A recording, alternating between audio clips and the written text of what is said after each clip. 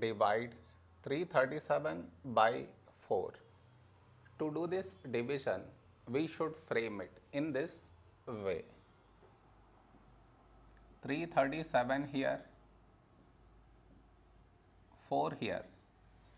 This is your step 1. Next, here we have 3, here 4. 3 smaller than 4, so we should take two numbers, 33.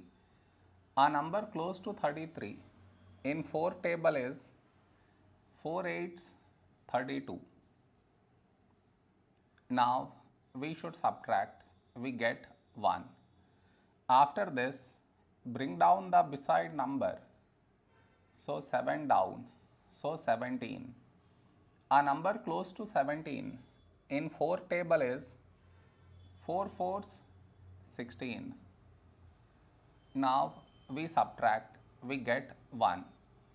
After this, no more numbers to bring it down. So what we do is, we put dot, take 0. So 10.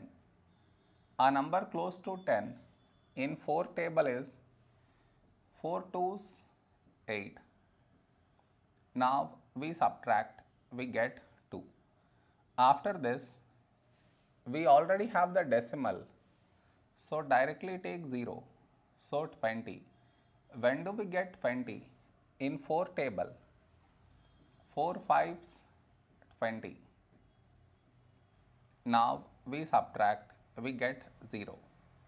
We got remainder 0, so this is our quotient.